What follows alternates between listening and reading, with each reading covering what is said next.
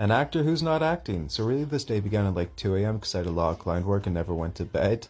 But then about 6 a.m. I realized it was 6 a.m. so I decided to wash my hair, have cocoa. Yeah, I'm a big man child. I went to bed till like 9.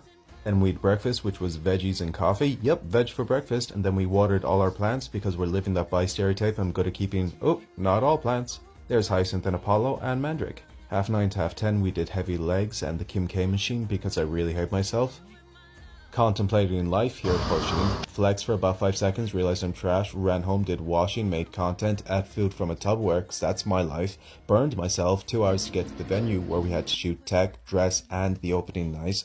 Dom had jokes and thought I was really skinny. About 12:30 we got back home, I got to the PO box. About 1:30 I got home, heard myself, realized it was a Harry Potter birthday box. I love it, Erin, thank you. About 2 o'clock, ate the food that burned me earlier as dinner with tomato. Michelin star food. 3 a.m. anxiety attack, then we did client work, and that's the life of